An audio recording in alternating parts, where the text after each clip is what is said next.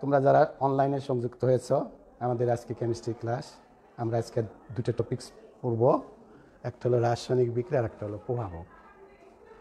তোমরা chemistry class বেশ কয়েকদিন হলো করছো, আমি আশা করব তোমাদের যে দুর্বল দিকগুলা নোট ডাউন করবে। আজকে আমরা রাসায়নিক বিক্রিয়া সম্পর্কে জানব। আসলে তো রসায়নের তো সব কিছু রাসায়নিক বিক্রিয়ায় মাধ্যমে পরিবর্তন হয়, রাসায়নিক পরিবর্তনগুলোই রাসায়নিক বিক্রিয়ারই অংশ।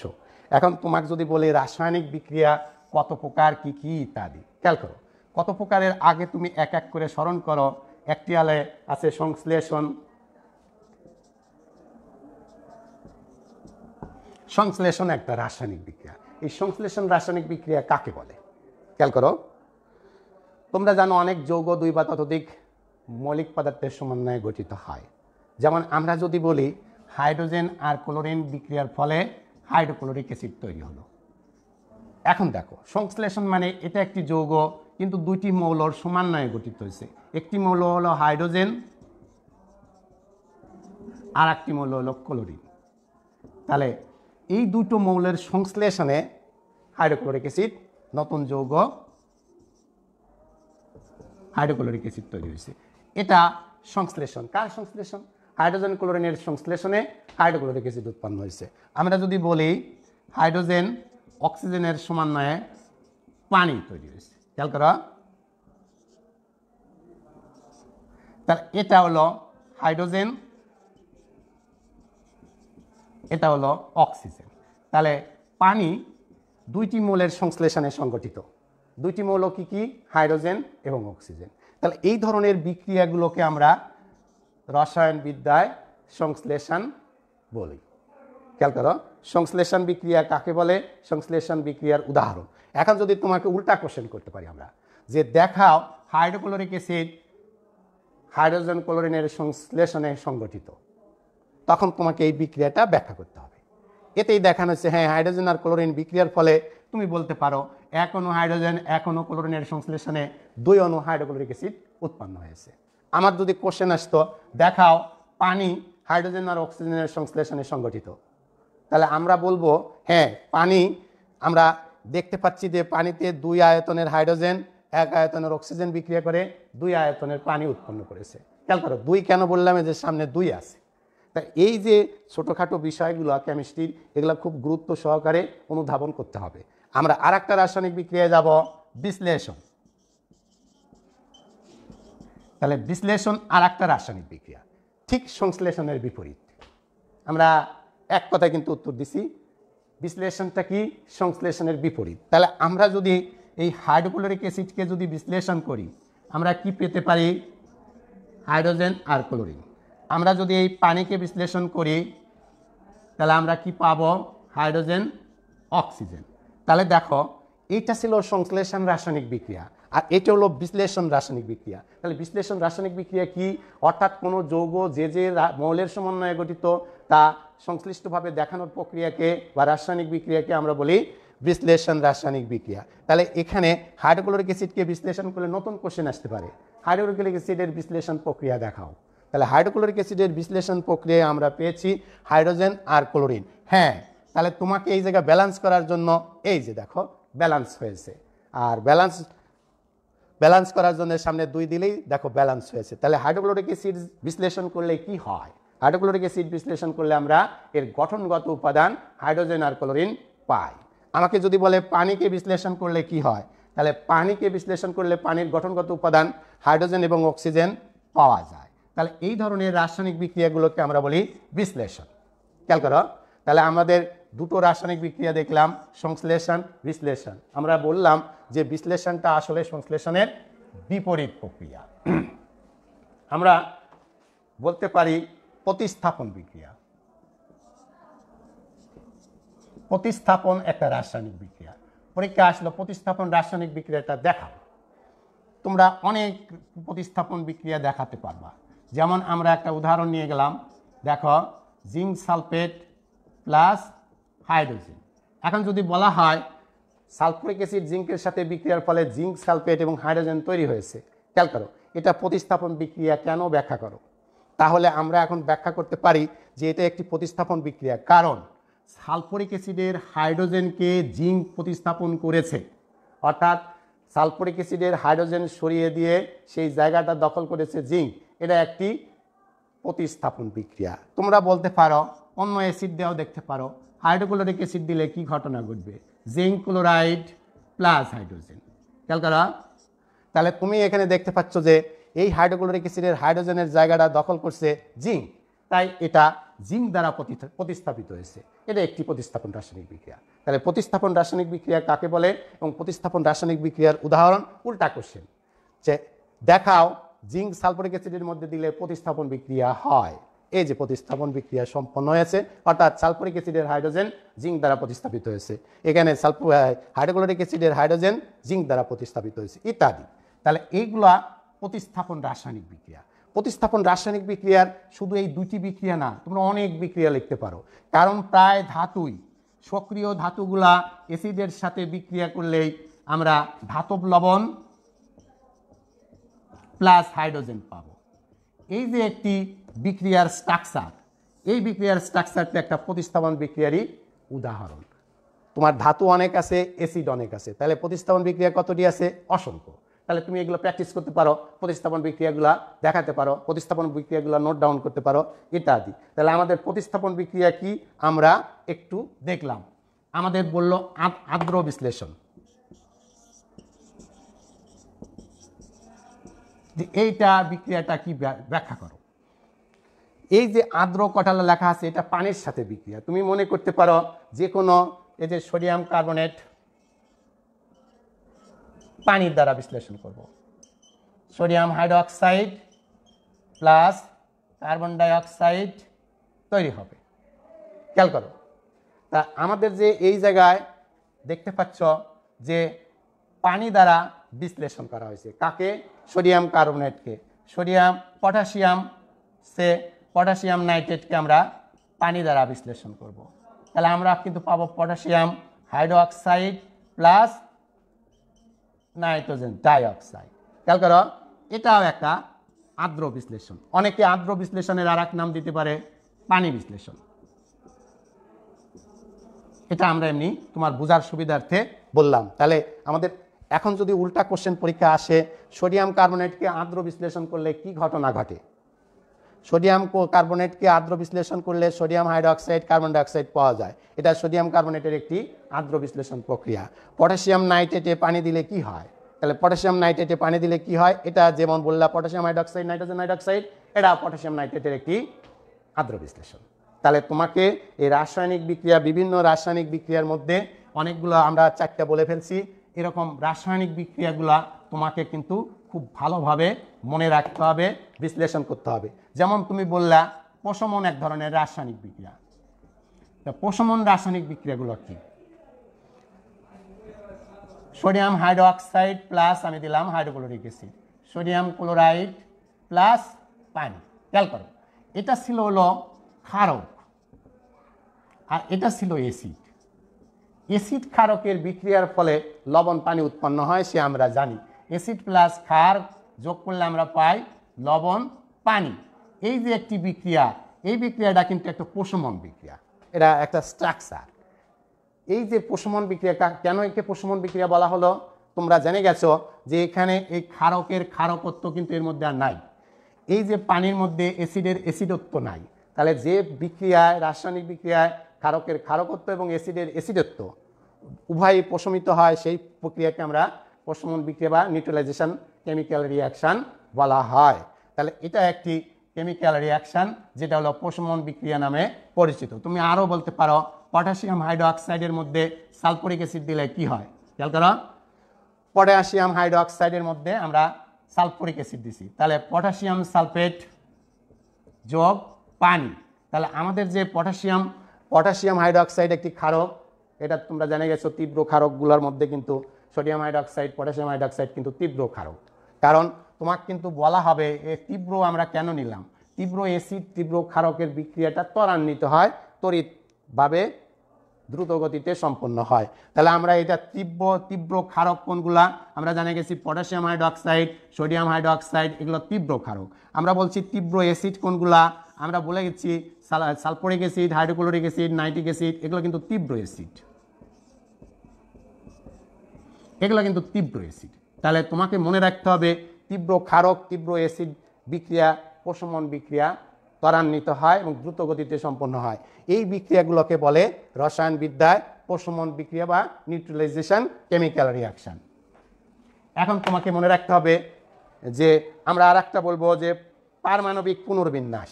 খেয়াল করো, পারমাণবিক পুনর্বিন্যাস।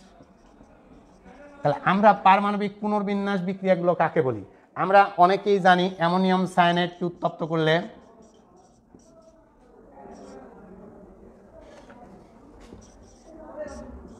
NH2 খেয়াল করো, এইটা একটি রাসায়নিক পদার্থ অ্যামোনিয়াম সায়ানাইড। অ্যামোনিয়াম সায়ানাইডকে উত্তপ্ত করলে আমরা নতুন একটি রাসায়নিক পদার্থ পেয়েছি, তার নাম হলো ইউরিয়া। এটা কিন্তু অ্যামোনিয়াম সায়ানাইড, অ্যামোনিয়াম সায়ানাইড।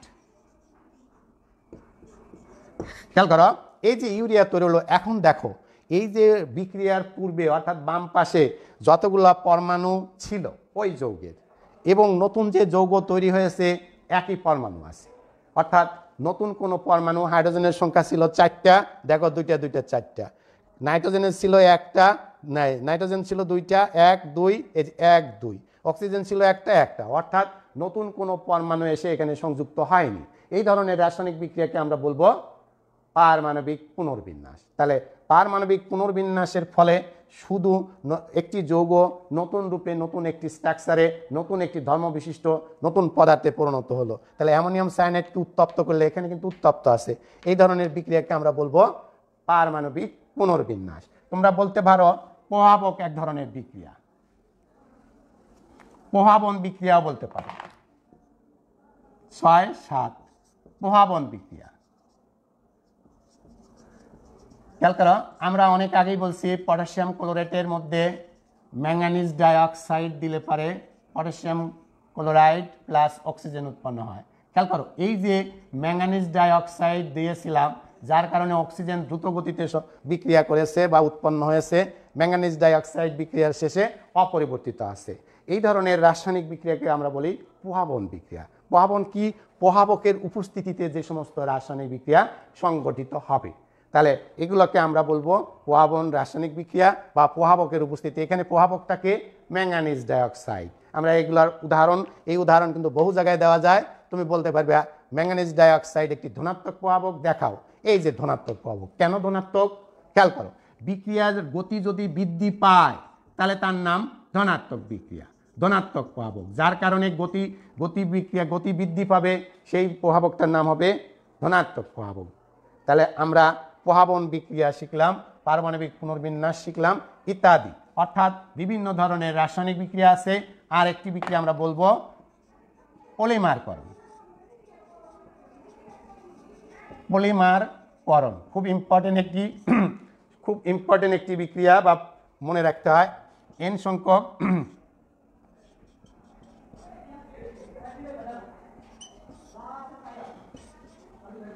আমরা n সংখ্যক বিক্রিয়া পলিথিনের সাথে বিক্রিয়া করব।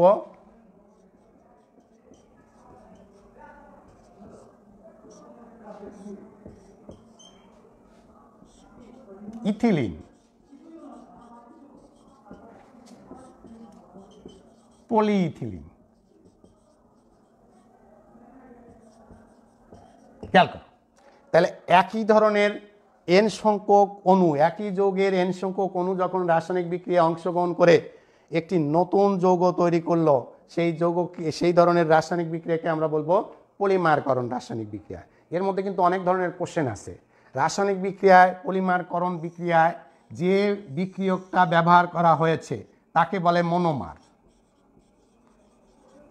আর রাসায়নিক বিক্রিয়ার শেষে যা উৎপন্ন হয় তাকে বলে পলিমার। তাহলে দেখো, মনোমার থেকে যখন আমরা পলিমার পাবো, সেই ধরনের রাসায়নিক বিক্রিয়ার নামই হবে পলিমারকরণ বিক্রিয়া। তাহলে পলিমারকরণ বিক্রিয়ায় আমরা পালাম পলিমারকরণ, এই যে ইথিলিনের পলিমারকরণ বিক্রিয়া, ইথিলিন হলো মনোমার আর পলিইথিলিন হলো পলিমার। এখন যদি পরীক্ষা আসে পলিইথিলিন কার পলিমার বা পলিইথিলিন কার কোন মনোমারের সমন্বয়ে গঠিত, তাহলে আমরা জেনে গেলাম ইথিলিন নামক জৈব যৌগ, এগুলো কিন্তু জৈব যৌগ। তাহলে এই পলিমারকরণ বিক্রিয়া কিন্তু খুব বেশি সংঘটিত হয় জৈব রসায়নে। জৈব রসায়ন আমাদের সিলেবাসে আছে, সেগুলো আমরা পরে বলবো। তাহলে জৈব রসায়নের একটি গুরুত্বপূর্ণ বিক্রিয়ার নাম হলো পলিমারকরণ বিক্রিয়া। তাহলে এখানে এন সংখ্যক মনোমার অংশগ্রহণ করেছিল, তৈরি হয়েছে পলিমার। এই পলিমারটা কেমন করে তৈরি হয়েছে, ওই মনোমারের এন সংখ্যক অণু সংযুক্ত হয়ে একটি নতুন বড় ধরনের চেন বিশিষ্ট জৈব যৌগ তৈরি হয়েছে, তা হলো পলিমার। এখন আমরা বললাম ইথিলিনের পলিমার হলো পলিইথিলিন, সংক্ষেপে আমরা পলিথিন বলি। খেয়াল করো, তাহলে পলিথিন হলো ইথিলিনের পলিথিন হলো ইথিলিন নামক জৈব যৌগের মনোমারের সমন্বয়ে গঠিত। তাহলে আমাদের আরেকটি রাসায়নিক বিক্রিয়ার সাথে পরিচিত হলাম, সেটা হলো পলিমারকরণ বিক্রিয়া। তাহলে আমাদের এই অনেকগুলো রাসায়নিক বিক্রিয়ার সাথে আমরা পরিচিত হলাম। তোমরা যারা রসায়নে খুব ভালো করতে চাও, এই গুরুত্বপূর্ণ ক্লাস খুব সুন্দর করে নোট ডাউন করবে। আমরা আরেকটা জিনিস বলতে চেয়েছি, সেটা হলো প্রভাবক। খেয়াল করো, আমরা এই প্রভাবকের সম্পর্কে আগেই বলছি বা আগের থেকে আমাদের অনেক উত্তর আছে, এই উত্তরগুলাই আমরা এতক্ষণ পরে বলছি। যেমন প্রথমেই শুরু করছিলাম পটাশিয়াম ক্লোরাইডের সাথে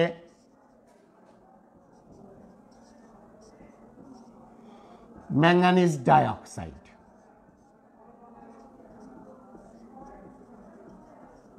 খেয়াল করো, তাহলে প্রভাবক কাকে বলে? যে সমস্ত যৌগ রাসায়নিক বিক্রিয়ায় উপস্থিত থেকে রাসায়নিক বিক্রিয়ার গতি বৃদ্ধি করে বা হ্রাস করে, সেই সমস্ত যৌগকে রসায়নবিদ্যায় প্রভাবক বা ক্যাটালিস্ট বলে। এই ক্যাটালিস্ট, এখন উদাহরণ দিচ্ছি, পটাশিয়াম ক্লোরাইডকে তাপ দিলেও কিন্তু, খেয়াল করো, আমি শুধু তাপ দেব, ম্যাঙ্গানিজ ডাইঅক্সাইড দেব না, তাহলেও কিন্তু আমরা অক্সিজেন পাবো, কিন্তু গতিটা ধীর গতি। খেয়াল করো, আমি যেই ম্যাঙ্গানিজ অক্সাইড দেব এবং তাপ দেব, এই গতিটা কিন্তু দ্রুত গতি। তাহলে আমরা এখন বলতে পারি, দেখো ম্যাঙ্গানিজ ডাইঅক্সাইড এই রাসায়নিক বিক্রিয়ায় কি ভূমিকা কাজ করছে। কারণ রাসায়নিক বিক্রিয়ার শেষে নিজের ধর্ম, গঠন, সংকেত অপরিবর্তিত থাকবে প্রভাবকগুলো। সেই প্রভাবক দেখো, ম্যাঙ্গানিজ ডাইঅক্সাইড এখানে যেমন ছিল, বিক্রিয়ার শেষেও ম্যাঙ্গানিজ ডাইঅক্সাইডই রয়েছে। তাহলে এই ক্ষেত্রে এটা হলো একটি প্রভাবক বিক্রিয়া, এটা হলো প্রভাবক হিসাবে বিক্রিয়ায় অংশগ্রহণ করছে ম্যাঙ্গানিজ ডাইঅক্সাইড। তাহলে এই প্রভাবকের যখন প্রকারভেদ বলা হয়, তখন প্রভাবকের কিন্তু প্রকারভেদ হলো 4 ধরনের। আমরা প্রভাবকের প্রকারভেদে বলি, একটা হলো ধনাত্মক প্রভাবক, ঋণাত্মক প্রভাবক, অটো প্রভাবক, আবিষ্ট প্রভাবক। এই 4 ধরনের প্রভাবক আছে। খেয়াল করো, তাই 4 ধরনের প্রভাবকের সাথেই আমরা পরিচিত হব। আর আমরা আগেই বলে নেই প্রভাবক কাকে বলে, প্রভাবক কি করে। প্রভাবকের কিন্তু একটি বিষয় আছে, বৈশিষ্ট্য আছে। এই প্রভাবকের বৈশিষ্ট্যকে অনেক সময় মানদণ্ডও বলে। তাহলে প্রভাবকের বৈশিষ্ট্য বা প্রভাবকের মানদণ্ডটা কি? মানদণ্ড দেখো, প্রভাবক অল্প পরিমাণ প্রভাবক যে ভূমিকা রাখে, বেশি পরিমাণ প্রভাবক একই কাজ করবে। প্রভাবক রাসায়নিক বিক্রিয়ার শেষে তার সংকেত, ধর্ম, গুণাগুণ অক্ষুণ্ণ রাখবে।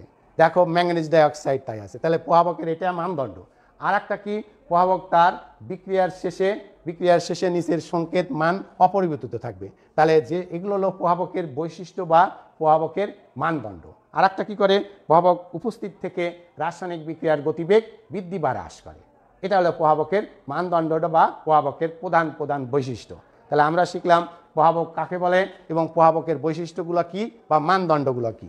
আমরা জেনে গেছি প্রভাবক 4 প্রকার: ধনাত্মক প্রভাবক, ঋণাত্মক প্রভাবক, অটো প্রভাবক, আবিষ্ট প্রভাবক। খেয়াল করো, তাহলে আমাদের এখানে ধনাত্মক প্রভাবক, তাহলে আমাদের ধনাত্মক প্রভাবকটা উদাহরণ আমাদের ব্ল্যাকবোর্ডে আছে, এইটা দ্বারাই আমরা শেষ করতে পারবো। তাহলে ম্যাঙ্গানিজ ডাইঅক্সাইড অক্সিজেন উৎপাদনে ম্যাঙ্গানিজ ডাইঅক্সাইড একটি ধনাত্মক প্রভাবক।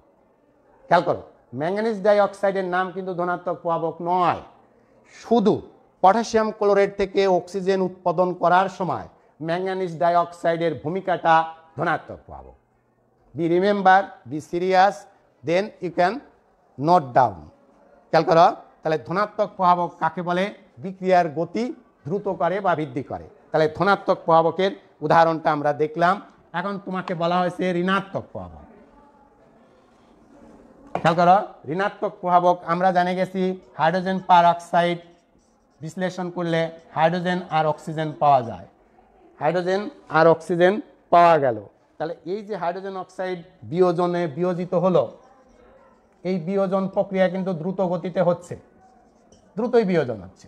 কিন্তু আমরা যদি হাইড্রোজেন পার অক্সাইড, খেয়াল করো, অনেকেই মনে করতেছো এটা পানি, এটা হলো পানি, আর H2O2 এটা হলো হাইড্রোজেন পার অক্সাইড, হাইড্রোজেন পার অক্সাইড, পানিও কিন্তু হাইড্রোজেনের অক্সাইড, হাইড্রোজেন যোগ অক্সিজেন সমান পানি, এটা হাইড্রোজেন অক্সাইডও বলে।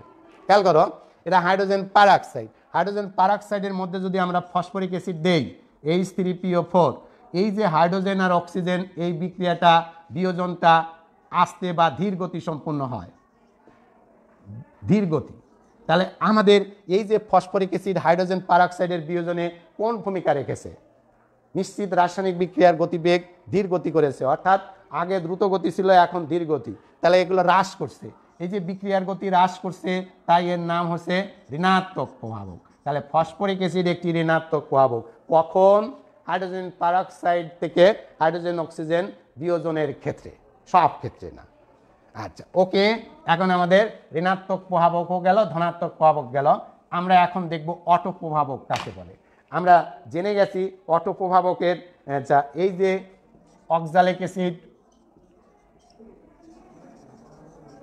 এই অক্সালিক অ্যাসিডের মধ্যে যদি আমরা অক্সালিক অ্যাসিড, পটাশিয়াম পার ম্যাঙ্গানেট, পটাশিয়াম পার ম্যাঙ্গানেট এবং সালফরিক অ্যাসিড দেই, যা তৈরি হয়, আমাদের তৈরি হবে হচ্ছিল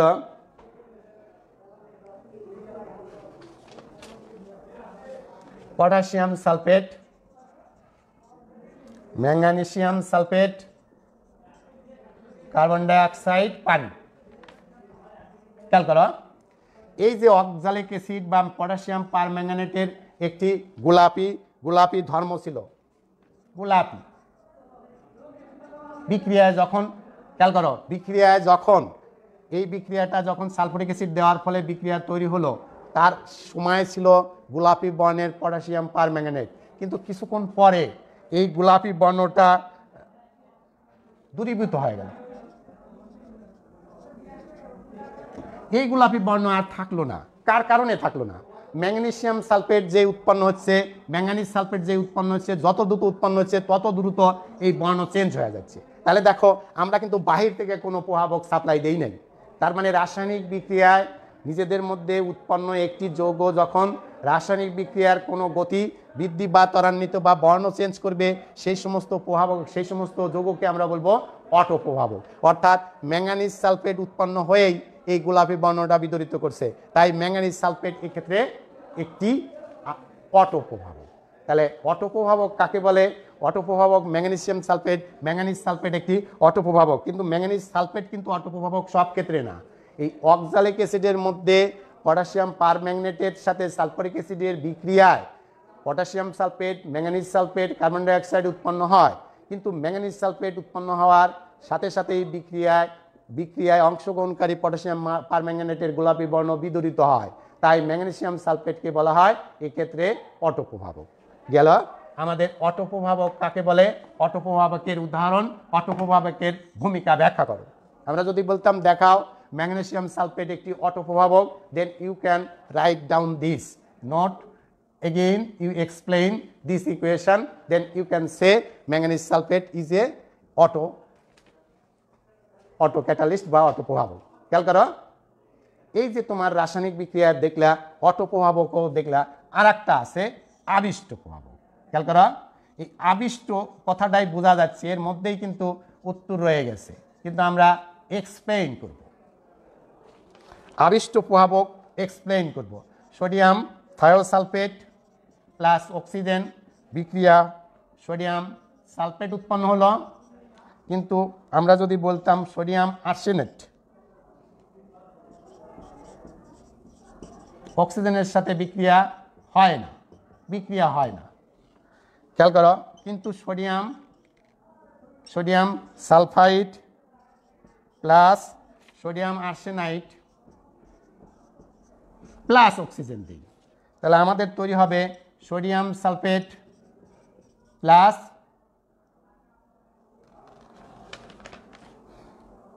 সোডিয়াম আর্সেনেট। খেয়াল করো, তাহলে আমরা এখন আবিষ্ট প্রভাবক ব্যাখ্যা করব। আবিষ্ট প্রভাবক এই বিক্রিয়ায় বলা আছে, তাহলে যার কারণে বিক্রিয়াটা হলো, দেখো সোডিয়াম সালফাইড নট সালফেট, অক্সিজেনের সাথে বিক্রিয়ার ফলে সোডিয়াম সালফেট উৎপন্ন হয়েছে। এখন সোডিয়াম আর্সেনাইট, অক্সিজেন দিলে কোনো বিক্রিয়া হয় না। খেয়াল করো, এখন সোডিয়াম সালফাইড যোগ সোডিয়াম আর্সেনাইট এইবার একত্রে করে অক্সিজেন দিলাম, এখন দেখো দুইটাই বিক্রিয়া হয়েছে, সোডিয়াম সালফেট এবং সোডিয়াম আর্সেনেট তৈরি হয়েছে। তাহলে এই যে বিক্রিয়ার ফলে সোডিয়াম সালফাইডটা এই বিক্রিয়ায় একটি আবিষ্ট প্রভাবক হিসেবে ভূমিকা রেখেছে, অর্থাৎ এটা একটা আবিষ্ট প্রভাবক, কারণ এ বিক্রিয়া একা একা হয় না, এর কারণে এ বিক্রিয়া অংশগ্রহণ করেছে। তাহলে কারো কারণে, কারো উপস্থিতি থাকার কারণে যখন রাসায়নিক বিক্রিয়া সম্পন্ন হবে, সেই রাসায়নিক পদার্থকে আমরা বলবো আবিষ্ট প্রভাবক। তাহলে আমরা এখানে বলবো সোডিয়াম সালফাইড একটি আবিষ্ট প্রভাবক, কিন্তু সোডিয়াম সালফাইড কিন্তু আবিষ্ট প্রভাবক সকল ক্ষেত্রে নয়। এই ক্ষেত্রে কারণ একটি বিক্রিয়ায় সম্পন্ন হচ্ছে আর একটি হয় না, কিন্তু ওর থাকার কারণে দুইটি বিক্রিয়াই সম্পন্ন হয়েছে, তাই সোডিয়াম সালফাইড একটি এক্ষেত্রে আর্সেনিক বিক্রিয়া, আবিষ্ট প্রভাবক। তাহলে আমরা প্রভাবক কাকে বলে, প্রভাবকের মানদণ্ড, বৈশিষ্ট্য। এখন আমরা আরেকটি কোশ্চেন বলেই শেষ করব, প্রভাবকের ব্যবহার। প্রভাবক কি কি কাজে ব্যবহৃত হয়? খেয়াল করবে, রসায়নবিদ্যায় খুব গুরুত্বপূর্ণ একটি জায়গা দখল করে রেখেছে প্রভাবক। কেন? কারণ আমাদের রসায়নবিদ্যায় শিল্প উৎপাদন করতে গেলেই রাসায়নিক পদার্থ প্রভাবক ছাড়া আমরা কিন্তু রাসায়নিক বিক্রিয়া ত্বরান্বিত করতে পারি না। তাহলে আমরা যদি বলতাম যে প্রভাবকের ব্যবহার লিখো, তাহলে পটাশিয়াম ক্লোরাইড প্লাস অক্সিজেন, এই যে অক্সিজেনের আমরা শিল্প উৎপাদন করতে চাচ্ছি, তাহলে অক্সিজেনের শিল্প উৎপাদনে আমরা প্রভাবক হিসেবে কি ব্যবহার করলাম? Manganese dioxide. তাহলে শিল্প উৎপাদন অক্সিজেনের এই যে পরীক্ষাগারে আমরা তৈরি করব বা শিল্প উৎপাদন করব, ম্যাঙ্গানিজ ডাইঅক্সাইড প্রভাবক হিসেবে ব্যবহার করলাম। এরকমই আমাদের অনেকগুলো প্রভাবকের ব্যবহার আছে, যেমন আমরা বলেছি হেবার প্রণালীতে হাইড্রোজেন আর নাইট্রোজেনের বিক্রিয়ার ফলে আমরা জানি অ্যামোনিয়া তৈরি হয়। এই অ্যামোনিয়া তৈরির ক্ষেত্রে আমরা জেনে গেছি শিল্প উৎপাদনে, অ্যামোনিয়ার শিল্প উৎপাদনে প্রভাবক হিসেবে ব্যবহৃত হয় আয়রন চূর্ণ। তাহলে তোমার যদি বলে প্রভাবকের ব্যবহার লিখো, অবশ্যই সমীকরণের সাহায্যে এবং কোন সমীকরণে কি উৎপাদনে কোন প্রভাবক ব্যবহৃত হয় তার বিবরণ দিতে হবে। যেমন অক্সিজেনের উৎপাদনে আমরা ম্যাঙ্গানিজ ডাইঅক্সাইড ব্যবহার করি এবং অ্যামোনিয়ার শিল্প উৎপাদনে আমরা আয়রন চূর্ণ প্রভাবক হিসেবে ব্যবহার করি। খেয়াল করো, আর আমরা ব্যবহার করি প্রভাবক হিসেবে ব্যবহার করেছি। তাহলে এই যে আয়রন চূর্ণ এবং সালফরিক অ্যাসিড উৎপাদনে, খেয়াল করো, সালফরিক অ্যাসিড উৎপাদনে প্রভাবক হিসাবে আমরা ব্যবহার করি প্লাটিনাম চূর্ণ। তাহলে প্লাটিনাম চূর্ণ সালফরিক অ্যাসিড উৎপাদনে প্লাটিনাম চূর্ণ প্রভাবক হিসাবে ব্যবহৃত করি। আর একটা ব্যবহার উদাহরণ দেব, আমরা জানে গেছি হাইড্রোক্লোরিক অ্যাসিডের শিল্প উৎপাদনে আমরা কিউপ্রিক ক্লোরাইড প্রভাবক হিসাবে ব্যবহার করি। তাহলে প্রভাবকের ব্যবহার ব্যাপক আরও আছে। আমরা বললাম ব্যবহার কি, প্রভাবক ব্যবহার করলে রাসায়নিক বিক্রিয়া ত্বরান্বিত হয়, রাসায়নিক বিক্রিয়ার গতিবেগ বৃদ্ধি পায়, অপচয় কম হয়, অর্থনৈতিক লাভ হয়। তাই প্রভাবকের ব্যবহার অত্যন্ত গুরুত্বপূর্ণ। তাহলে আমরা বললাম অক্সিজেন উৎপাদনে ম্যাঙ্গানিজ ডাইঅক্সাইড, অ্যামোনিয়া উৎপাদনে আয়রন চূর্ণ, সালফরিক অ্যাসিডের শিল্প উৎপাদনে প্লাটিনাম চূর্ণ এবং হাইড্রোক্লোরিক অ্যাসিডের শিল্প উৎপাদনে আমরা কিউপ্রিক ক্লোরাইড তৈরি বা প্রভাবক হিসাবে ব্যবহার করি। তাহলে এইগুলো ছিল প্রভাবকের ব্যবহার এবং প্রভাবকের মানদণ্ড, বৈশিষ্ট্য।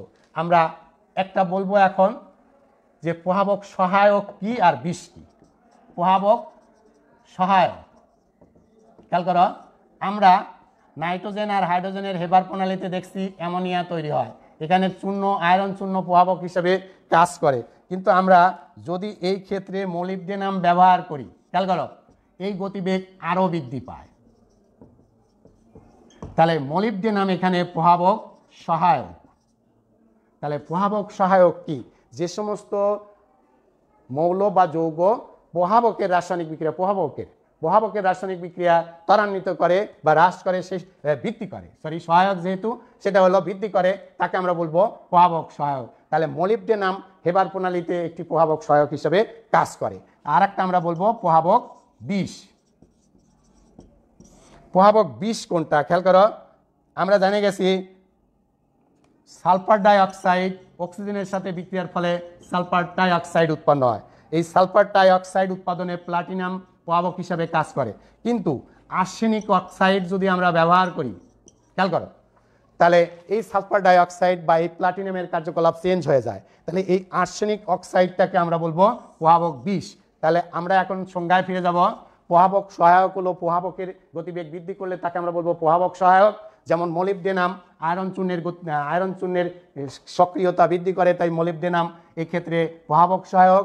আমরা জেনে গেছি সালফার ডাইঅক্সাইড উৎপাদনে প্লাটিনামের ক্রিয়াকলাপ হ্রাস করে আর্সেনিক অক্সাইড, তাই আর্সেনিক অক্সাইড একটি প্রভাবক বিষ।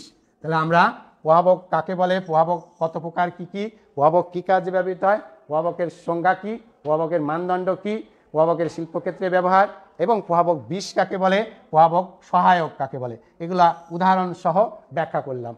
আজকে এই পর্যন্তই। তোমরা যারা অনলাইনে সংযুক্ত আসো, আজকের ক্লাসটা অত্যন্ত গুরুত্বপূর্ণ ছিল, মনোযোগ সহকারে বারবার নোট করবে এবং পড়বে। তোমরা সবাই সুস্থ থাকো, এই বলে আজকে আমার ক্লাস শেষ করছি। ধন্যবাদ।